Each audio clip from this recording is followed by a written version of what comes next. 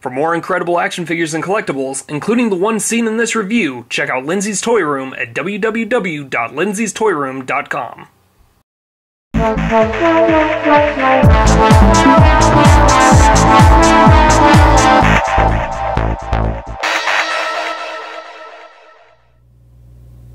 Hello YouTube, and welcome to Turmoil in the Toybox. I'm your host, Aaron Hauser, and today we're going to be reviewing the Square Enix Play Arts Kai 2014 Robocop figures. This includes Robocop version 1.0 and Robocop version 3.0. I picked these guys up from Lindsay's Toy Room at lindsays.toyroom.com for $89 each plus shipping and handling. And I thought the 2014 Robocop reboot, it was surprisingly better than I was anticipating. It still, I think, lacked the satire and sense of humor of the original film. But overall, as, you know, an action reboot, which we are getting pretty much every other month this year, it stood on its own fairly well. So, but out of that film came some really cool re-envisionings of the Robocop armor and the design that Alex Murphy gets, you know, completely engulfed in the film. And I thought that Square Enix did a great job of capturing the look of this new armor and the design and functionality with these figures. So I'm really excited to kind of showcase that today with this review. We'll start off by taking a look at Robocop version 1.0, and this is of course a throwback, like I said, to the 1987 film, and this has a ton of really cool features to it. It has articulation in the head, in the shoulders, elbows, wrists, sort of a mid-torso point there, and then articulation at the waist, in the hips, in the knees, and in the ankles. And then, I don't think this really counts as an articulation point, but a really nice feature on this is just like the Square Enix 1987 Robocop, you also have the holster that you can just replace some of the small parts there. And it goes from one panel to 3 separate pieces that just pop into place. And then you can put one of the weapons in the holster. And I think it's the smaller one, there it is, that fits in there better. And I think that just clips like right about there. So yeah, nice feature with that. But overall, I was just really blown away with the detailing on this guy. It's really nice how they added so much articulation to something that I thought would be, I don't know, more of a simple figure, especially for this guy. But it's really nice that they have the ratcheting action on the joints for this one. He is a little top heavy, but you really don't have to worry about that because they actually include with this figure a quick assemble display stand. It comes in several different parts. There's the base. You've got this back brace that actually you can clip into different positions. And then it comes with a bunch of smaller pieces to create this claw portion so that you can actually display your Robocop figure on the base, and then it just kind of clamps around the waist like that. And that's pretty nice, like I said, if you have him on a surface where he doesn't seem to want to stand up quite right, it's a lot easier to display him with the base. And honestly, it looks pretty nice on display. It's a little cheap feeling, I think, because the plastic, you kind of have to snap them together in some of the portions, and overall, I think it does the trick though, and it's very low profile. As you can see, the clear base and everything makes it look really nice on display, so it doesn't really stand out.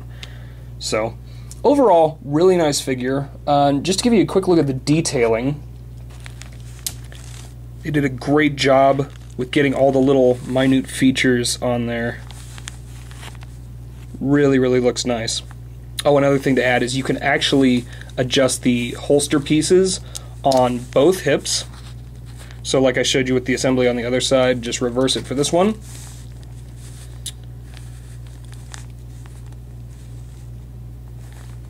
Really, really well done. Give you a look at the back here.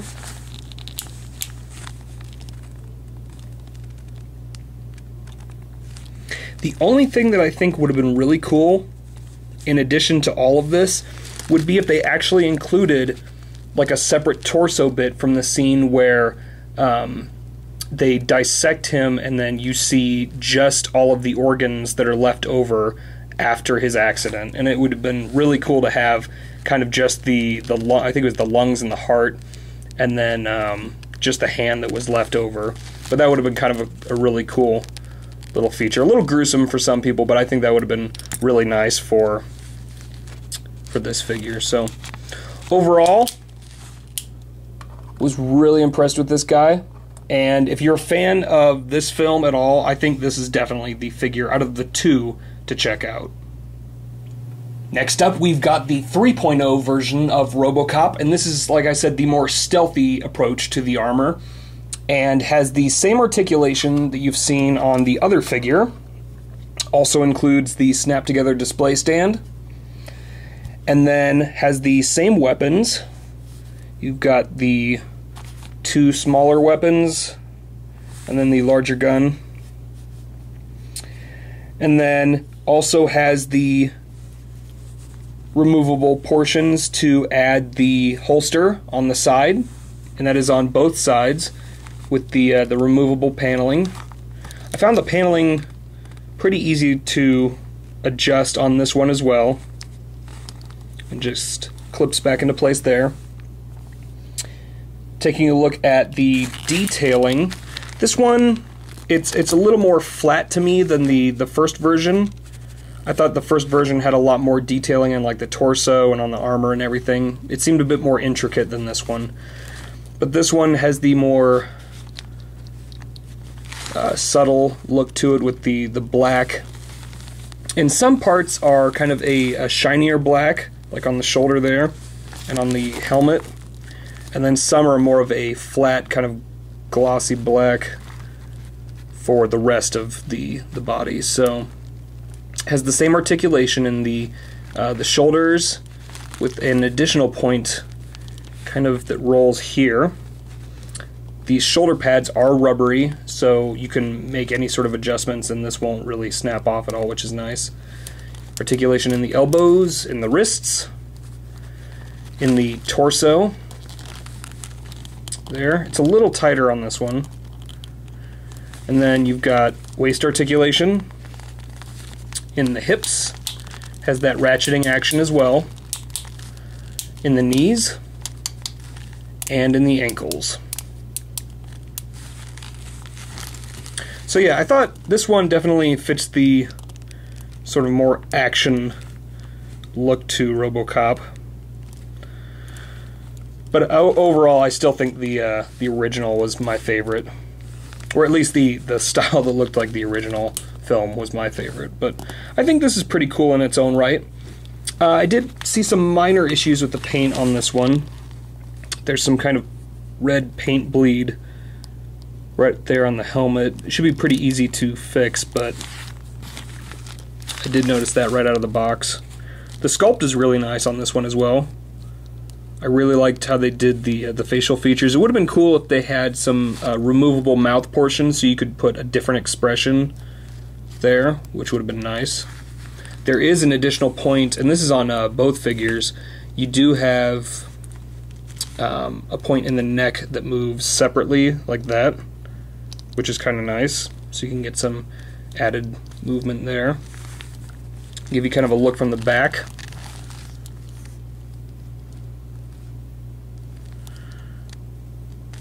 Back of the helmet also looks pretty cool.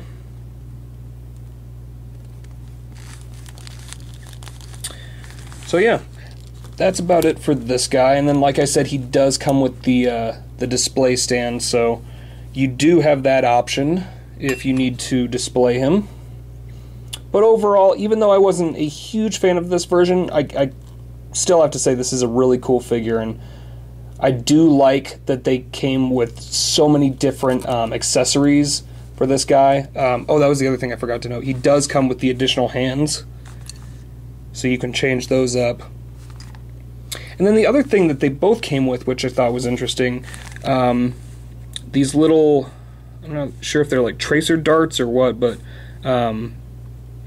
they come packed separately in these little plastic cases. But yeah, that was an interesting little accessory to come with as well. But overall, thought this was a pretty cool figure.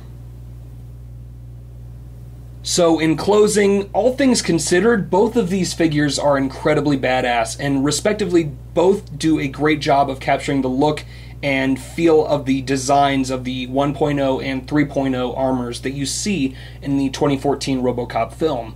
I still think that the 1.0 is probably my favorite out of the two, but honestly, they both come with a ton of accessories, a bunch of articulation. They're incredibly well sculpted and detailed, and the quality for both of these figures is incredibly top-notch. They did a great job on each of the joints and how they're constructed, and I didn't have any sort of problems with these guys out of the box, and I was really, really happy about that. So that's about it for this review. If you have any questions about the figures, just leave them in the comments below, and feel free to check out my review on the Square Enix PlayArts Kai Robocop 1987 figure that I also just did a review on recently. Another really cool piece from Lindsay's Toy Room. But yeah, that's about it. As always, thanks for watching.